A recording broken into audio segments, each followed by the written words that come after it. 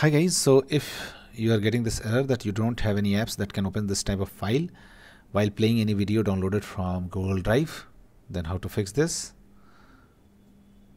First of all, just go to Play Store and search VLC player. Okay, just search VLC player and install VLC for Android. Okay, once VLC for Android is installed on your Android phone, this is the Samsung S22 Ultra, whatever Android phone you have, just install it. Now go back again. Now long press it to select that video file. Now tap on share.